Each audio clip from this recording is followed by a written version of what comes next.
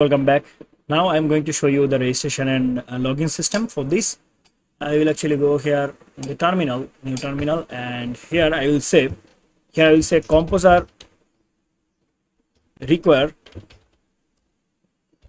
Laravel / Breeze -- dev CLS, and here I will say PHP artisan Breeze : install. Press enter, and now we'll actually select the blade. So I will say blade mode support no. So we have select paste, right? So I will say here 0.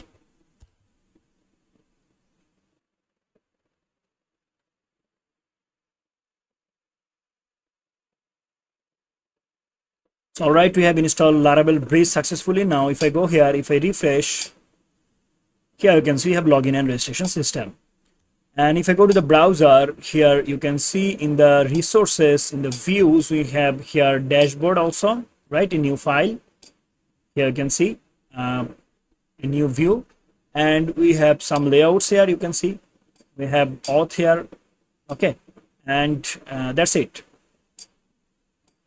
So we'll go for the .env and everything is okay now. All right, so now we can actually go for the registration. So let's go here and go for the registration, and the name, let's say, will be Yamin. Email will be yamin@gmail.com. Password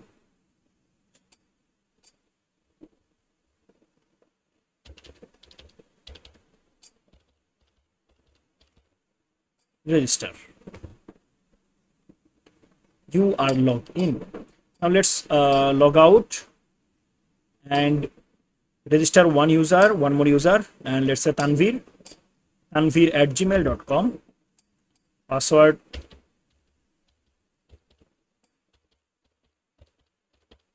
go for the register. Here you can see you are logged in. We have registered to user, right? So let's go here and refresh. Here you can see we have registered to user, but here you can see our both user have the same type, right? User. So I'm going to edit here, and I'm going to set here admin for the Yamin. Okay, press enter. So updated. Now we have two user, admin and user, normal user. But if I go here, if I go for the login,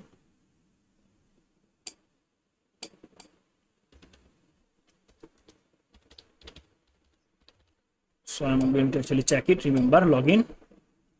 Here you can see now I'm actually logging in the dashboard. But let's say I want to log out and log in as admin. So I will say yamin@gmail.com.